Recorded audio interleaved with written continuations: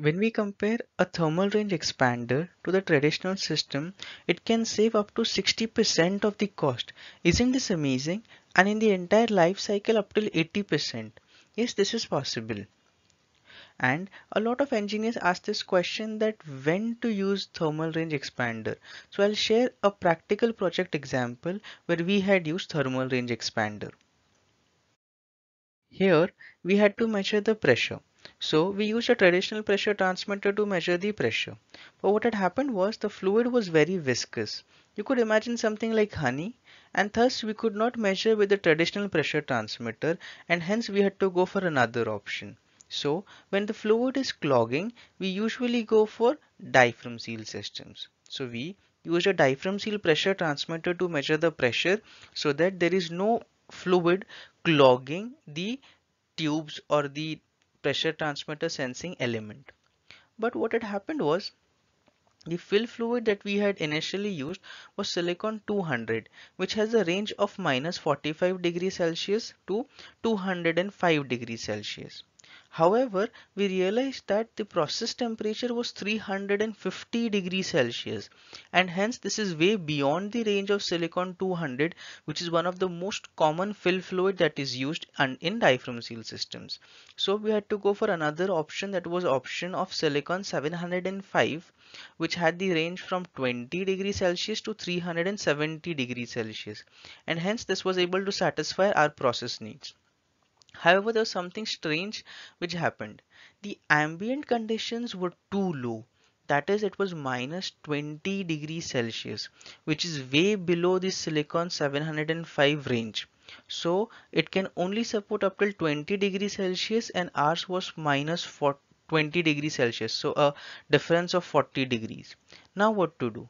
So a question arises that why is this an issue? Why is the range for 705 only 20 degrees Celsius? The answer is viscosity. When you cool a liquid, its viscosity keeps increasing. So if you see here, the maximum limit that they have kept is 20 degrees Celsius, because if you compare the viscosity of silicon 200, which is 9.5, and the silicon 705 has the viscosity of 175 centistrokes. Can you imagine?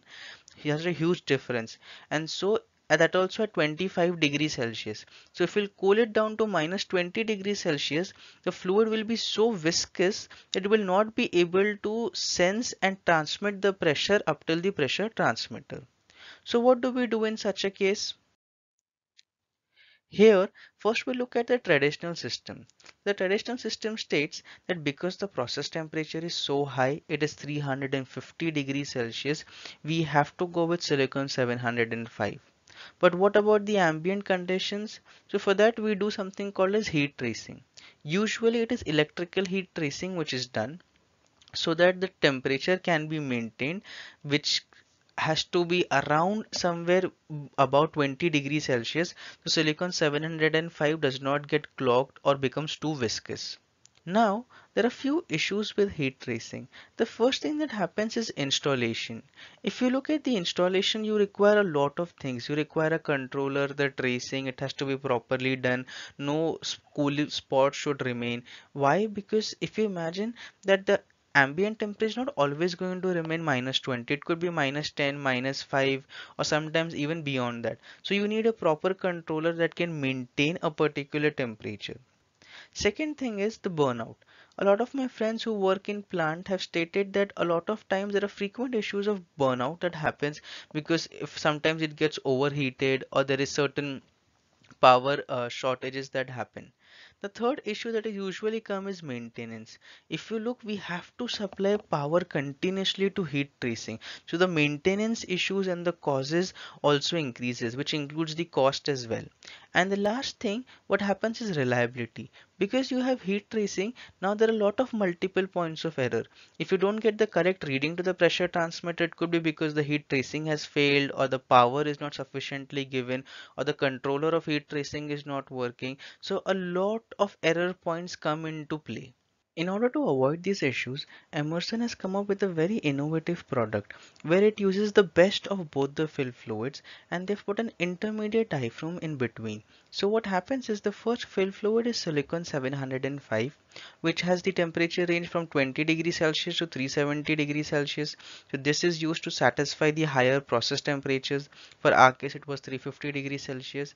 And the next fill fluid, which is silicon 200, satisfies the ambient conditions, which is minus 20 degrees Celsius. And the intermediate diaphragm seal in between keeps the pressure transferring from one side to the other side. If you're liking these videos, please subscribe and especially press bell icon so every Saturday you can receive a new video that I produce. Also, there is a free ebook that I've written for you. This ebook is on instrumentation standards, especially PIP standards. There have been almost 2000 plus downloads, and engineers for companies like Shell, Dow, Technip, Worley have found it amazing. I think you would love this ebook. The link is given in the description below.